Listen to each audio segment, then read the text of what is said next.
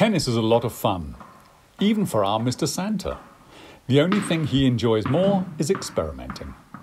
But what does he want to do with a tennis racket and chalk? He grates the chalk into fine powder with a kitchen grater.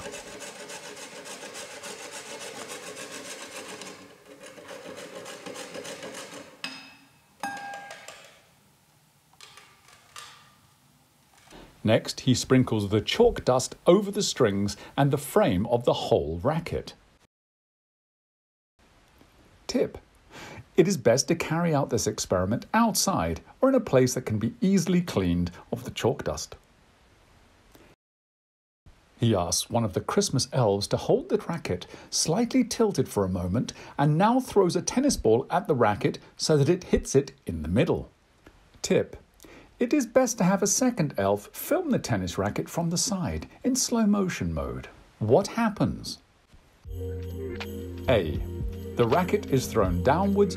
The dust remains for a short moment where the racket was before. B. The racket is thrown downwards. The dust flies out, forwards or upwards. C. The racket stays where it is. The dust flies out behind the racket. D. The racket stays where it is. The dust flies out to the front or top.